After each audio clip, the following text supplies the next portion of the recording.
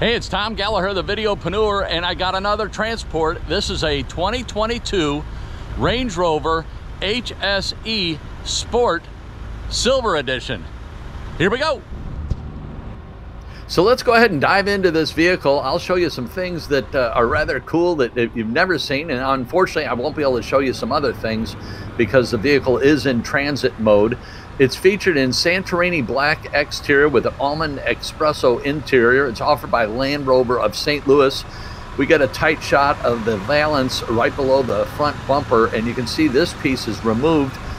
That's part of the transit program. The items are removed for safekeeping and stored in the back of the vehicle so they don't get scratched. Sticker price is $93.15. Go ahead and hit the subscribe button. Give us a thumbs up. Help us grow this channel.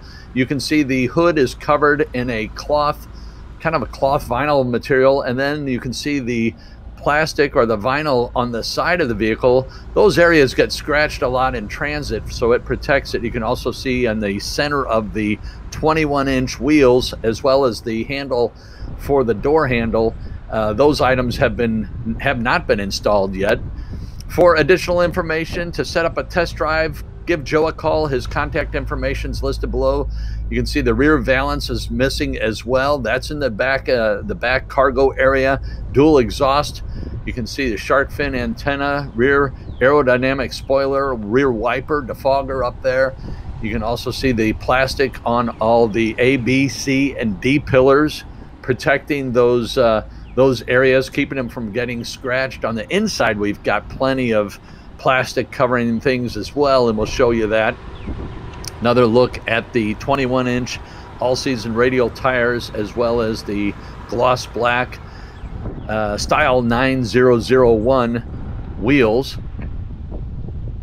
You can see the gloss black roof rails, the black front and rear bumper, black side mirrors with LED turn indicators in them. Really a neat look when you see some of this as far as transit mode. And starting it is unique. The doors are all locked. You have to unlock the front door with a key, and then you have to unlock the other doors from the inside. So I wasn't able to open the rear cargo area, but I'll show you as much as I can. We have a third row seat that I cannot show you, but the second row, both the outboard seats are heated and vented seats, as well as the center armrest here. Both driver and passenger are heated and vented power seats, 16-way power. We have the panoramic moonroof with the power sunshade. Here you can see the 8-inch entertainment screens on the back of both driver and passenger. So you have an entertainment system in the back seat. Here you can see the covered passenger seat. It's power heated vented passenger seat, as well as power heated vented driver's seat. We have 360 parking aid for both front and rear of the vehicle.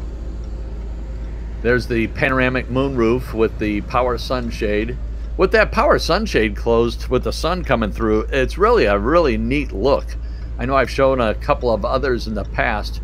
To me, it's really a great look as we look at the center stack, and we'll show you that. We'll show you as much as we can here in a moment. So here's a shot from the back seat. We have 4-zone climate control, so both front driver and passenger, and then rear passengers have their own climate control, which allows you to control the speed and the temperature of the air that you're receiving. And I'm going to try to do another video on the same vehicle once it's gone through the PDI, the pre-delivery inspection, when they remove all the plastic and then install all the items that are not installed. And that way I'll give you an idea. This is a 2022, just came off the truck. So you can see here part of the door handle is missing, and plastic on the entire driver's door to protect it. The reason that is when it's on the boat or when it's on the truck, the drivers or the people on the ship, they're wearing cargo clothing, and it sometimes gets grease on it, or they got boots on. So this is to protect as much as they possibly can. They've learned over years what to protect, why it gets scratched, how it gets scratched. They do an analysis on every damage. They call it TD, transit damage. So they want to try to eliminate or alleviate as much as they can. So that's why these items are covered. Some items are turned off. Some items were still turned on, like so this has the 10-inch Pivi Pro touchscreen, which is the Duo system. You have an upper and a lower screen. Here you can see the vehicle has very little fuel. The battery isn't completely charged. You see your sport pedals. So some items work and then some items don't work, and the ones that don't work surprise me, and the ones that do work surprise me. So it's kind of interesting what items are working and what items aren't. Like the backup camera does work, which you would expect that, but the rest of the touchscreen, I'll show you that in a moment. So here you can see the battery needs charging, and your fuel. You can only drive these vehicles at 10 miles an hour, so if you were to get out on the road, you'd be in trouble quick. And that's all part of the transit mode that the vehicle is set in. So that top 10-inch Pivi Pro touchscreen does not work. You'll see, I'll punch through it here. So when you put the vehicle in reverse, and you can see the dynamic grid lines, but you can see as I'm punching through the various items on the touchscreen, none of these items are set up, and that's part of the PDI, the pre-delivery inspection. And that's when the dealer brings it into the service department and they set all the computers. But you can see as I'm punching through this, none of it is working. And the screen turns off, as you can see there. The AC is working, and I control the dual zones. You can control the heated vented seats. You can control the fan speed. But most of the other stuff is not working. But I wanted to shoot this. It's a 2022, and they're just coming out.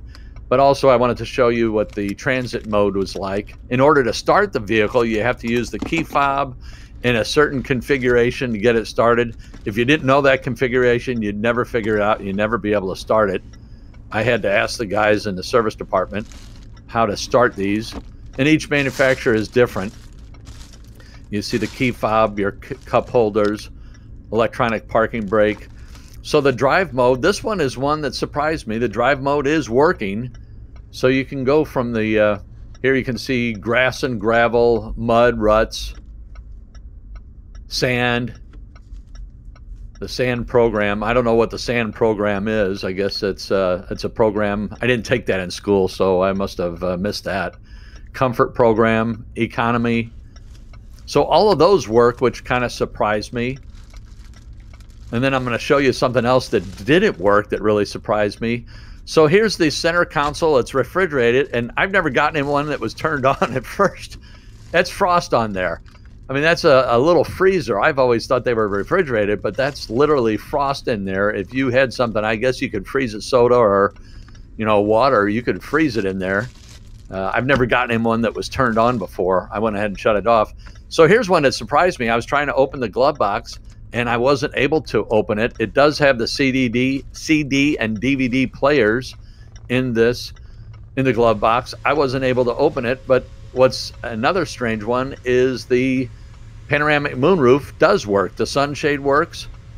So I was able to retract the sunshade, as you can see here.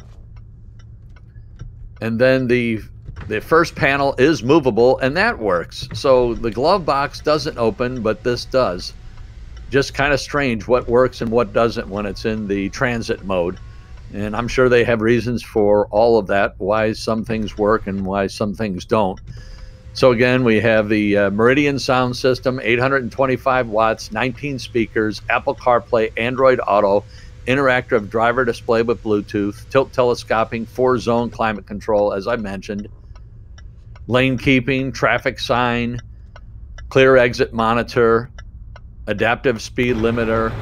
As far as the engine, I can't show you the cargo area. The back door didn't open. That's where all the goodies are packed away. As far as an engine, we have a 3.0 liter turbocharged inline 6-cylinder, 355 horsepower, 365 torque, 8-speed automatic all-wheel drive mode select, 19 city, 24 highway. There you can see the covering on the hood to protect it from anything dripping on it. And a great 3/4 shot as we back away from the vehicle. Go ahead and hit the subscribe button. Choose your next video. I'll try to shoot this one again once it's been all detailed. Thanks again for watching.